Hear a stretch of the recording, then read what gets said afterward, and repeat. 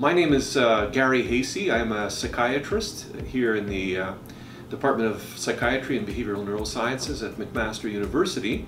I also have cross appointments to the Department of Electrical and Computer Engineering and the Department of Biomedical Engineering. The problems that we have struggled to address relate to the imprecision of psychiatry. By imprecision, I mean much of what I do as a psychiatrist is impressionistic guesswork. Diagnosis doesn't have any blood test or any brain image that will tell us undisputably what's wrong with a given person. It's all based on impressions and history. Similarly, it's very difficult to determine the correct treatment.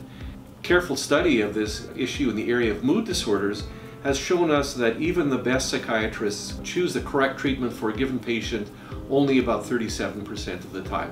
So what we have been doing over the last decade or so is using brain electrical activity patterns as a source for our decision making. What we are basically doing is compressing years or months, well, probably years, maybe even decades of work into a few days of processing and mathematical analysis. So we have been quite happy with the results.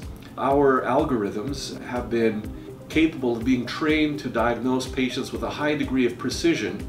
So our algorithms can diagnose very difficult to detect illnesses like bipolar disorder with about 80% plus accuracy.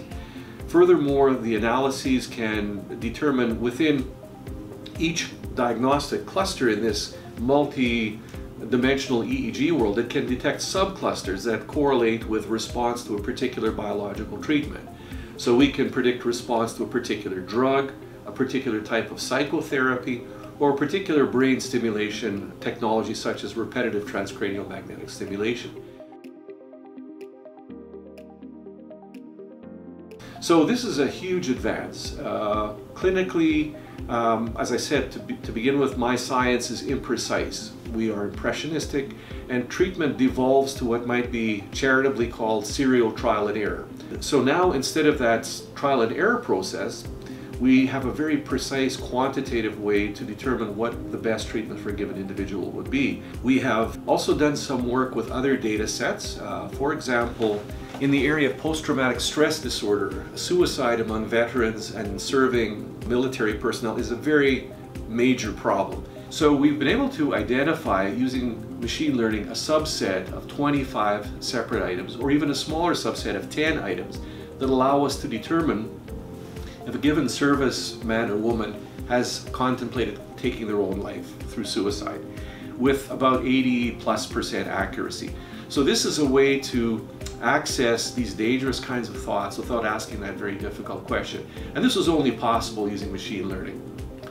So in a nutshell, that's the kind of work my group has been doing for the last decade.